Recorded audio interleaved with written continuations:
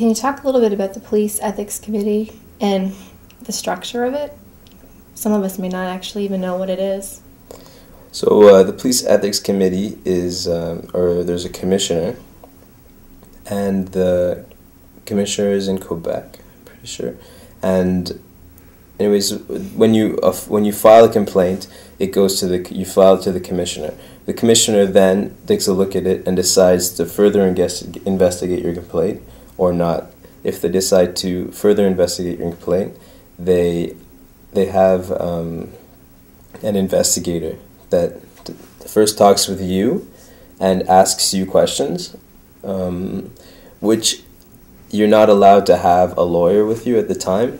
So you have a person that's trained in certain ways of interpretation. I mean, what I can say is the Police Ethics Commission, the investigator comes and asks you to, because you've made a statement in your complaint, asks you to or to say again your statement, to I don't know, to tell them again or tell what happened, which to me is a trap, because in what I've found out in legal terms, whenever you say something, if you say something slightly different, they will jump on that and deem you uncredible and incredible, and then suddenly no matter what you said, they say, well, you lied there, and it was really just two ways of saying something. So when the police ethics inspector, which is a former force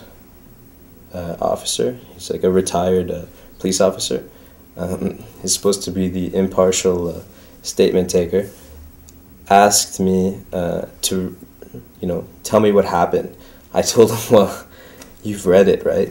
And he agreed, and what do you want me to tell you? You want me to read it to you? So I started reading it to him, and I said, I mean, really, I'm sure you've read this. Like, if you have any questions about it, I can answer those questions, but I don't want to fall into a trap where you're going to say, oh, he said this, he said that, when I talked with him. What are your questions? And so he had already pre-written about 10 or 12 questions. After talking to him for an hour or so, he only wrote 2 of the questions. He wrote a few lines of statements, because it was pretty. My statement that I'd written was pretty in depth, and he decided to say, okay, thank you very much. He has his part from my side, and now he's supposed to go and speak with the police officers, or he's supposed to see if there actually is a case here.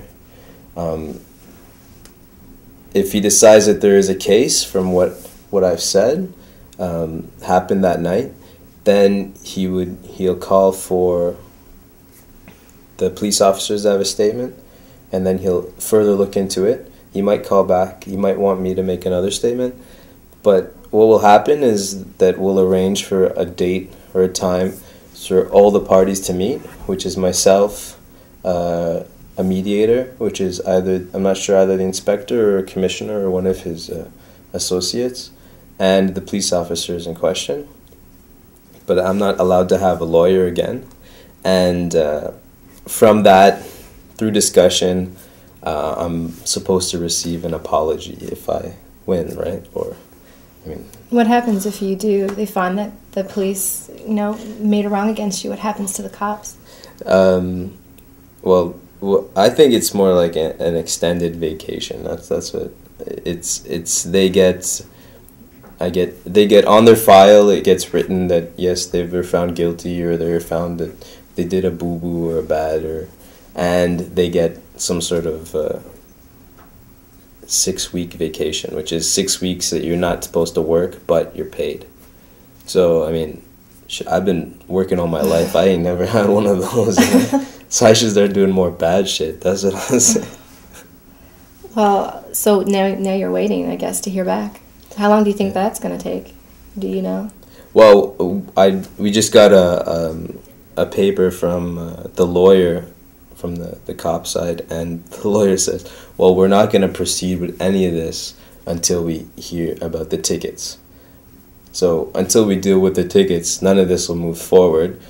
and the tickets were, I just got my first court date for the end of April, which is over a year.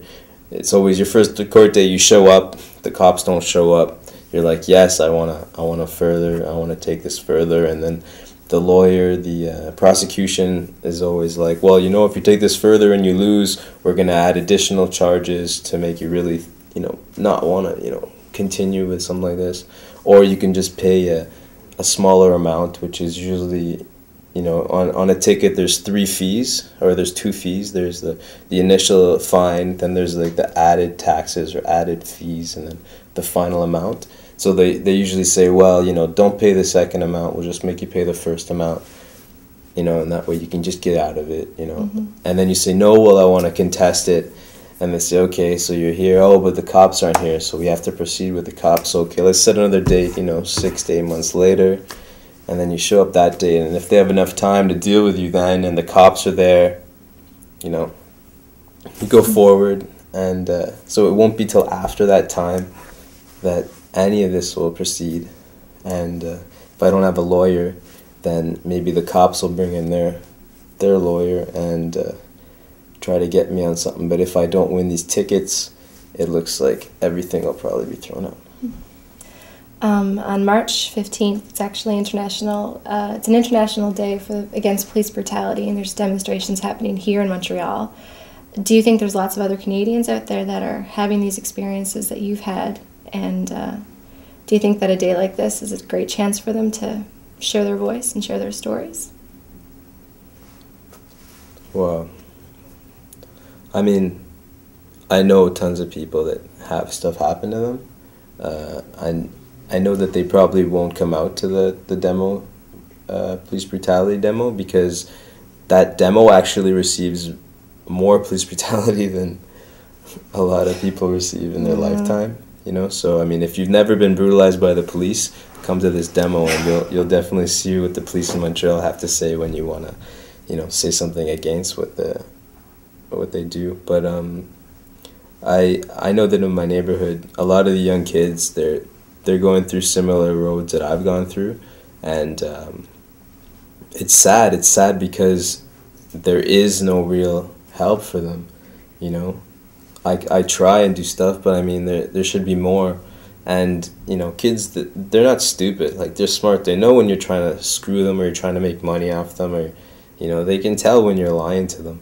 So a lot of these groups that are supposed to help them, if they are there, they're not going to them for some reason. And I would say it's probably because they're not sympathetic to the problems that young people face, racialized people face, immigrants, people that are brutalized by police, people that wear hip-hop clothing, people that have bandanas, people that wear hijabs, people that, go to mosques. I don't know.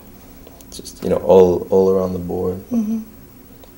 Well, it's great that people like you are sharing their stories, because you have to start somewhere. So it's great. I hope you continue to keep talking about all these things. It's really important for people to hear.